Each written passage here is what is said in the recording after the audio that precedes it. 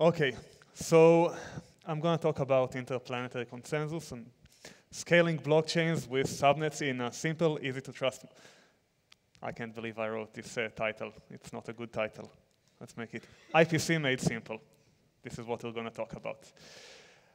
So first of all, Marco said that we want to actually scale blockchains and consensus is the bottleneck. And scaling means that we can do vertical scaling or horizontal scaling, and we're doing both. So vertical scaling in our case means thinking about new core protocols that would be more efficient or that will have faster confirmation times. And putting this starfish there just as a teaser. I'm not going to tell you what it is. And of course, what everybody typically wants is horizontal scaling. And horizontal scaling, there are typically, it's called a layer 2 solution. So there are several approaches that currently run in the market. So we have sharding. And sharding is well established. It's an old technique that is used for a lot of time, but it fits very well for kind of old generation applications where the application and all the infrastructure belonged to a single company, a single organization, because it is very complex and it is hard to maintain, and if you democratize your resources, it might be a problem. This is why it is still very good, and distributed databases, there are companies that specialize in that. Can also be used in blockchains. Would not solve everything, of course, nothing will. There are zero knowledge proofs. That is very promising, and there are already applications that work in several places. Again, it has its pros and cons, but you can compose it on other solutions as well. Also, when you do zero knowledge proofs and use it, then execution still has to somehow happen. Not everybody needs to do it, but still you have to somehow serialize it. So it is good, promising, but not the only way. And then we have payment channels. That's another option. Many of you might know Lightning Network. So in terms of scalability, this is amazing. It's very distributed. You can scale to really huge throughputs very fast, and the idea is that you just do everything off-chain, and then at the end you settle it on the chain. But it has a limited functionality. It is payment channels, and it does payment, and you cannot do everything. Very good, of course not. And then there's another approach that is using sidechains, like Marco mentioned. It's just spawning new particular blockchains that are specific for some task. Now that is also very interesting, and well, now is the question, how do you use those sidechains? So IPC actually goes to that approach, and I'll just tell you briefly what does it mean. You have those different, I have a pointer, but cannot see it. So there is the root chain, that's the main chain, and then you can just spawn an seemingly independent chain that sometimes checkpoint for security to the parent, and the child chain, then what we call a subnet, can spawn its own, and so on and so on. It cannot go indefinitely because someone has to do all the computations, but it can go enough, and it can go very wide, so clearly horizontal scaling. And the question is, how do you structure all those sidechains? So here, what in IPC we are doing is we're structuring it in a tree topology. So that is one way. You can think about it that this entire sidechain approach, in some sense, it is between sharding and payment channels in the terms of the trade-offs that you can get. Because sharding is, you can do everything on sharding, right? But it's complicated and it has high costs. And here you can see that there is something similar to sharding, right? The smaller chains, they keep only a part of the state. So you do divide the state a little bit in a divide and conquer manner. But it's not exactly sharding because there is duplication. You do checkpointing and you do other stuff, and and chains are not exactly the same, like shards are the same, so it's not exactly sharding. And then there is payment channel. You can think of it, I tell you, these sidechains and this approach as extending payment channels in the way that there is more functionality here. You're taking some of the load off the main chain, doing a lot of stuff in the subnet. And then you checkpoint, just like payment channels settle the channel on the main chain. So it's extending it in some way. It doesn't mean it's better than either of them, it just gives you different trade-offs that you can play with. And having different trade-offs to play with is very important. This is why we're not the only ones that are going in this approach. This approach is interesting for other companies. Many of you might know Polkadot or Cosmos or Polygon. Polygon is a plasma implementation that's for Ethereum work. And each of them chooses some different kind of trade-off. For example, in Polkadot, the way that they organize those sidechains, they have this, can call it one ring to rule them all. So there is one net that controls everybody and everybody is connected to it. And Cosmos is actually much more general. It's like arbitrary connections between the subnets. And Polygon, which is a plasma implementation, actually gives you also a tree structure, but it adds a very nice touch to its checkpointing mechanism that is more secure in some sense, but it limits the functionality, so you can only have a functionality of payment and not general. And then we have IPC, which offers different trade-offs. And let's see, like an example, what do we mean with IPC? So we have here subnets. There is the world subnet, and the world is the mainnet, the rootnet, and then you can have two subnets, Europe and the US, and Europe has its own 3 subnets, and you can see. But besides subnets, there are also users, right? So we have here the cat in the hat and the Lorex, thing 1, thing 2, the Grinch, right? You can add whatever Dr. Seuss characters you want as users. I'm fine with it. And then we also have another user, that's Marco. Marco is also using. And Marco has an account in Serbia and an account in Zurich. Now, a very nice thing that I want to touch here, and this is what this slide is talking about, is that in those topologies, what happens is usually, and IPC and the other implementations, that a single account can interact anywhere in the system. For example, Marco now wants to pay the Grinch, and Marco in Zurich can pay the Grinch in Omaha, even though they're not in the same subnet and it's completely different. So that is very powerful, right? What do we have here? We have a flexible subnet structure. We said before, every subnet can run its own consensus protocol. Doesn't even have to be a consensus. It can be just maybe causal order broadcast or whatever we want. So it's very free to have whatever trade-offs they want. It can be very fast. It can be more secure, less secure. And on top of it, you can interact anywhere in this hierarchy with a single account. This is really, that is so much that I imagine it as a thingamajigger, meaning it's a motorcycle, airplane, submarine. It can do a lot. But I claim that actually doing so much is more of a problem than a feature. And let me explain you why. Actually, how does Marco pay the Grinch in Omaha?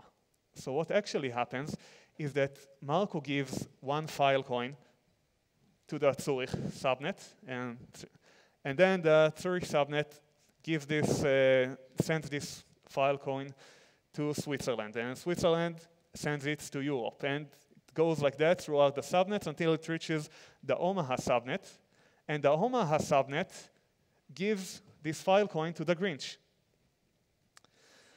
Now, in this architecture, the money changes a lot of hands. And who are those hands? Most of them, we don't know them. Right? Who owns the money when it's in transfer? It's the Switzerland subnet, it's the Europe subnet, it's not us. Who's in charge of the money?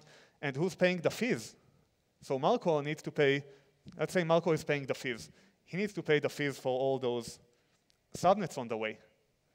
But he sends it from Zurich. He doesn't play anywhere else. So he decides on all the fees already before and what happens if something fails. So when you start thinking about it like that, not saying, oh, it's okay, it can get there, from a mechanism design perspective, it's just a nightmare trying to facilitate something like that. And this is why we're proposing something a bit different and actually not having the power for any account to interact with the entire network. Because we think having less power will actually be better in the sense that less is more, right, for people that are using Unix stuff. The way we do it is that we focus on users. Before that, it was very focused on the subnets, right? And if you look back here, it goes to the Zurich subnet and the Zurich nav. It's very custodial. Each time there is a subnet that is in charge of the money, and we have to go through them. And we want it to be less custodial and focus on the users, which means that we think of a user not as an account, but a user can have multiple accounts in different subnets. So we can think that each user has a hierarchy of accounts, has multiple accounts, and then we will restrict the possible interactions.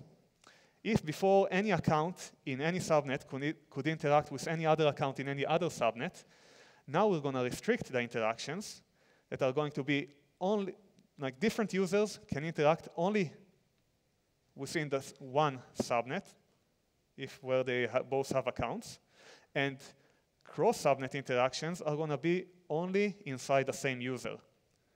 So we're doing less, it's more restricted, but it will make our life better. And when it's an infrastructure thing, don't want to look at it. But how would it look, this overlay of user account infrastructure hierarchy? So we see here that Marco in the mainnet, he has his account, and in this account, there are allocated funds to both accounts in like sub-accounts, one in Europe, one in the US. And in the Europe, there are allocated funds to 3 sub-accounts, and so on and so on. So that's now the user account hierarchy. Right? Each user has this hierarchy. And let's look what happens now in the same example as before. So now Marco has multiple accounts, and having multiple accounts for a user, it's not a problem. You press a button, you open an account. It's not an issue. Now again, Marco wants to send one Filecoin to the Grinch. So the simple option would be just, okay, Marco in the US send one Filecoin to the Grinch in the US, and we don't care. But let's say for the sake of example that Marco wants actually to move the Filecoin from its Zurich account, and the Grinch wants it in the Omaha account. So what will happen now? Now we restricted the interactions. So Marco in Zurich sends the Filecoin to Marco in Switzerland. Marco in Switzerland sends it to Marco in Europe, and so on until it reaches Marco in the US. So it's all within the same user. Then inside the US subnet, the Filecoin is transferred to the Grinch, and the Grinch propagates it through its own user accounts down. And now what do we get? We will get that it is very clear where is the money. Right? First of all, we can pay it because we are at each subnet we have an account, and we can pay, and if for some reason it fails in the middle, we know where it is. It's not that we send our ship from Australia to Chile, and the ship didn't make it. It sank somewhere in the Pacific. The ship is always next to us. We know where it sank. We can get the stuff out of it. And so it makes stuff much, much simpler. Any questions about that before I'm going to summary? No? Yeah, that's kind of simple. Yeah. Oh, sorry. Sorry about that. What are the atomicity claims about this? What is the what? Atomicity claims. Okay. Well, what do you mean in this sense? Each subnet? Well, just overall end-to-end, I suppose, right? Or yeah, I mean, in an end-to-end sense. Well, you cannot say too much. You can say about each interaction that it's going to happen or not. That is exactly the issue, because let's say that Marco wants to move the Falcon from Zurich to the Grinch in Omaha. You cannot guarantee in the beginning that it's going to succeed, because we cannot predict the future. Maybe now, when he will reach the mainnet in the world, he will not have enough funds to pay the fees, because the fees just rose. So that is something that you cannot say. If you want each subnet to be independent in some way, you cannot guarantee more than that. Right? Did that answer your question? Yeah?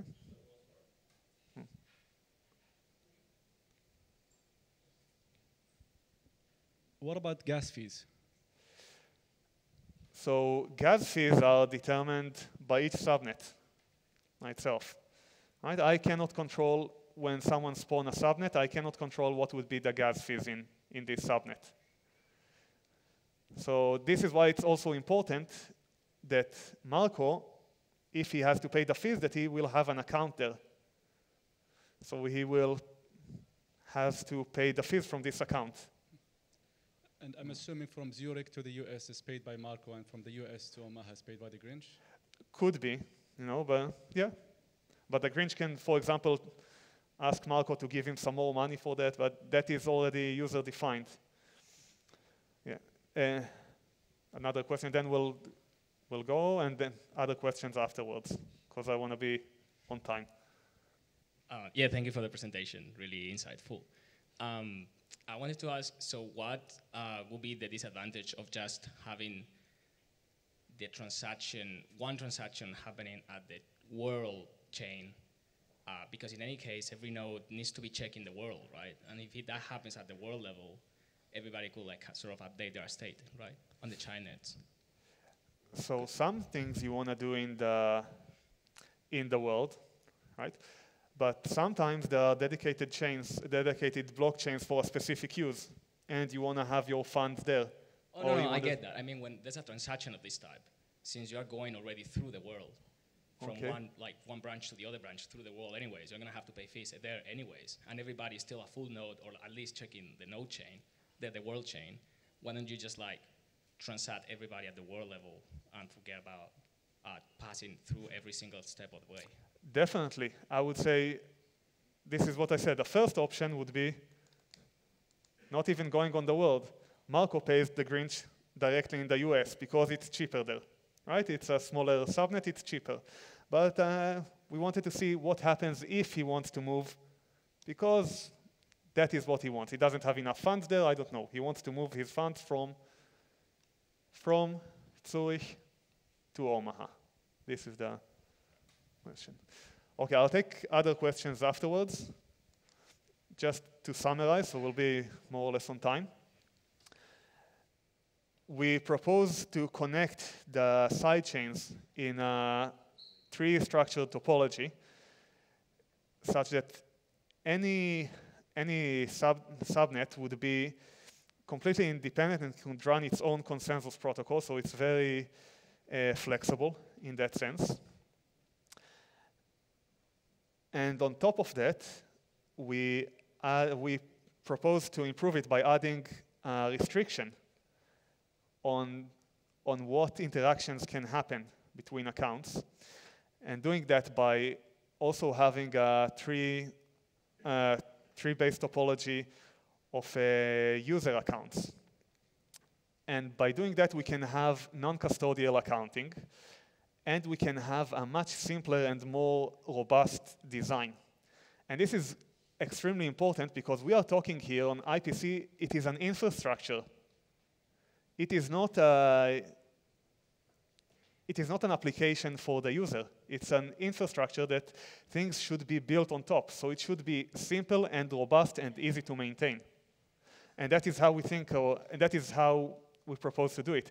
And when you think about it like that, as an infrastructure, it would be kind of lean. Yeah, it is more restricted, definitely, but in the same sense, you can think of Unix, Linux in comparison to Windows, right? It's a more restricted set of operations, but it's more robust. And on top of that, we can build applications. For example, Marco transferring his funds from Zurich to the US, that could be a user-friendly application that would do everything for him, so he will not have to do each one of it by itself. Or we can have an application on top of this infrastructure that would take care of atomic swaps between different stuff, different chains. And we can build on top of that a shortcut service, also as an application. Let's say we want to have a shortcut from Zurich directly to Omaha. Then we can have a smart contract that an application that would just provide you this shortcut. So there are a lot of things that can be built on top of this infrastructure if we build it correctly. And this is why I think it's very important to have it as simple as possible. In another way that I think about it, we can take the motorcycle, airplane, submarine, and instead of that, I propose we should build a tractor as an infrastructure, and then we can simply add the airplane and the submarine on top of it. Right? Yeah, sorry, okay. And that was it. So if the, yeah. All right, thank you, Guy. In typical Guy fashion, he decided to front-run me and start taking questions before we explain the process. Since we are streaming and recording, please raise your hand and wait for a microphone to be delivered to you before asking the question. We do have time for a couple of questions now. Alfonso will be talking about the implementation details of all of this. So if your question is about implementation, you may want to wait another 20 minutes, but if you have questions right now, please go ahead. Can you explain how many atomic steps are involved into a transfer of value from one subnet to the other? How many what? Atomic steps. Does everything happen in a single atomic steps, or is it broken down in multiple ones, one for each subnet? It's one for each subnet. So I'm actually going to repeat the question that was asked earlier, because I didn't really get the explanation. Why can't you just use the lowest common ancestor to synchronize one?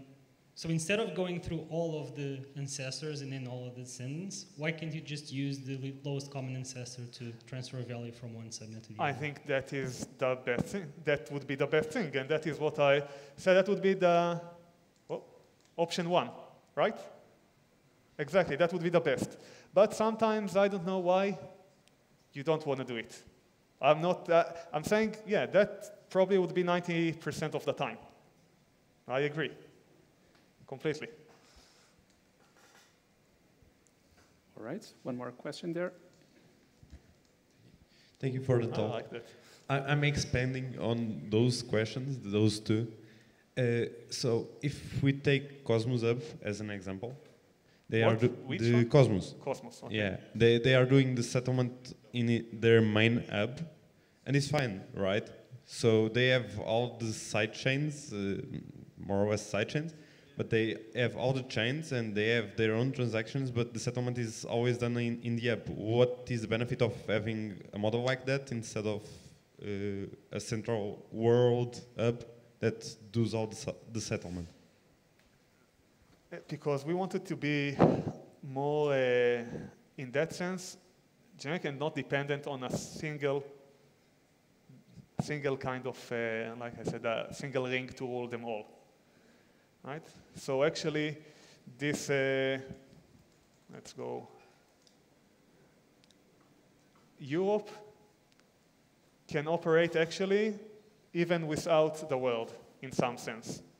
And it can have its own subnets and everything. And we don't want to rely on the world being very, very special and have special properties. Actually, you can look at each one of those subtrees as completely independent. Yeah, but and in Cosmos, they don't have it. they actually, even each chain that's under the main hub can be an hub. And we can cut that main hub, and that is the new center of the world center of the world, but it's not the one that is relating. Now, it is very similar, because like I said, those approaches,